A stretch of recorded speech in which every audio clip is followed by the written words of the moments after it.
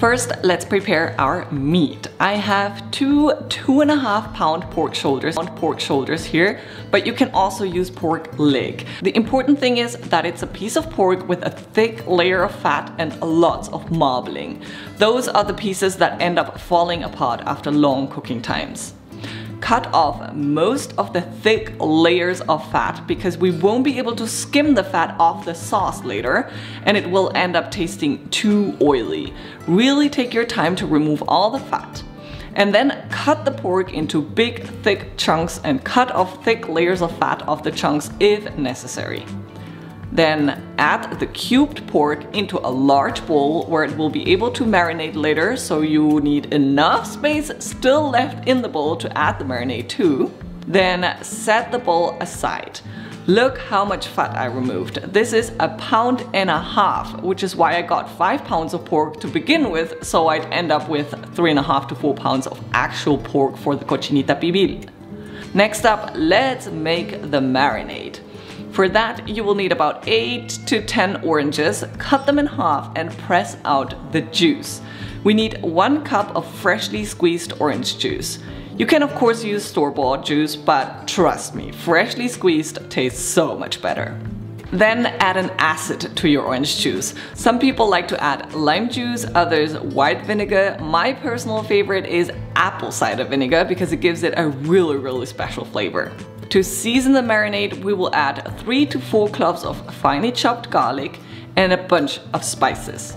2 teaspoons sea salt, half a teaspoon freshly cracked black pepper, half a teaspoon cumin, half a teaspoon cinnamon, and a 1/4 teaspoon clove. Then give this all a quick whisk, and now comes the most important ingredient and what makes your Cochinita Pibil authentic: annatto or achiote paste. In the Nahuatl language, achiote means red dye or red paint and refers to a plant which has red seeds with which the paste is made. It has an undescribable flavor, but it is somewhat earthy, smoky, peppery, sweet, and spicy. I can't describe it. It's delicious and absolutely necessary.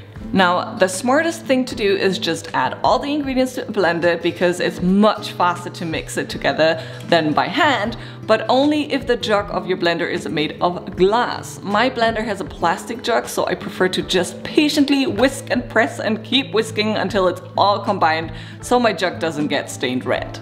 Once your marinade is well mixed together and no big clumps of achiote paste are left in it, pour it over your pork chunks and use some tongs to ensure all pieces are well covered.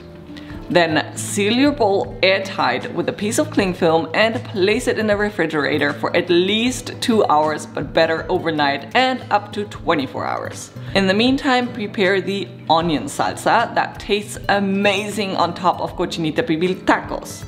For that, you will need to peel 2 small or 1 large red onion and slice it very thinly.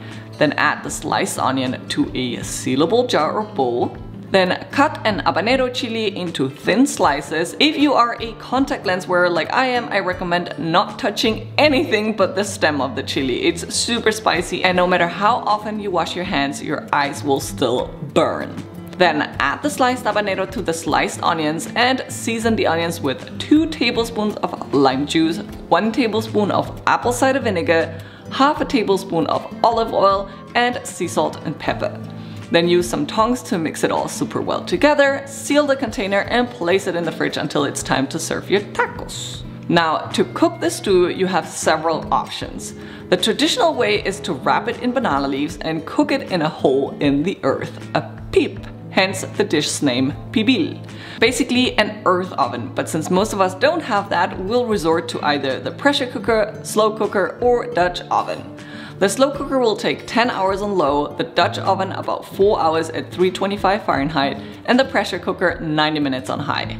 I'm choosing my pressure cooker today, and this is how I handle the banana leaf situation. Banana leaves aren't absolutely essential, but they do give the dish a really nice, slightly more earthy flavor, so if you can get your hands on them, definitely use them. Since we don't have to worry about dirt seeping into the stew from an earth oven, we don't need to tightly wrap the meat in the leaves and instead can make it easier and just add a piece to the bottom of the pot. Then add some water to make sure it doesn't burn to the bottom, only 1/3 of a cup or so, and let it soak and get really wet. Then we add the marinated pork on top, and then we place another piece of banana leaf on top of the stew and press down on it. Seal your pressure cooker and then set it to 90 minutes on high. Now all we do is wait for the cooker to do its magic, and then we also wait for natural pressure release. Once the safety pin dropped, it's time to open the pot, remove the top banana leaf with some tongs and discard it. It's not edible. And then use 2 forks to pull the meat apart. If it's easier for you, you can also transfer the meat into a baking dish to pull apart there. Now, this is your stew and you can eat it whichever way you want, but the most popular in Mexico is in tortillas as tacos de cochinita, topped with some of those pickled onions and freshly chopped cilantro.